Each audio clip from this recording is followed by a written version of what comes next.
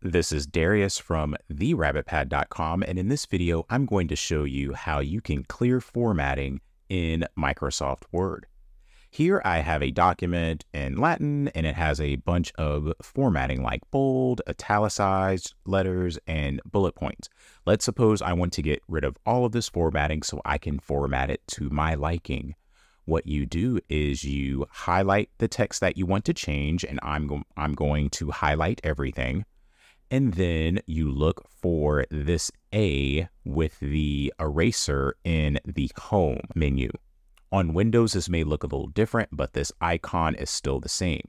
On a Mac, you can also go to Edit, then select Clear, and then select Clear Formatting. But again, on Windows and Mac, you can just look for this icon right here.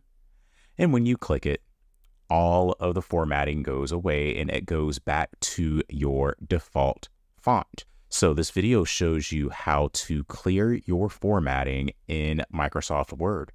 If you found this video helpful, please click that like button and subscribe to this channel to view more helpful videos in the future.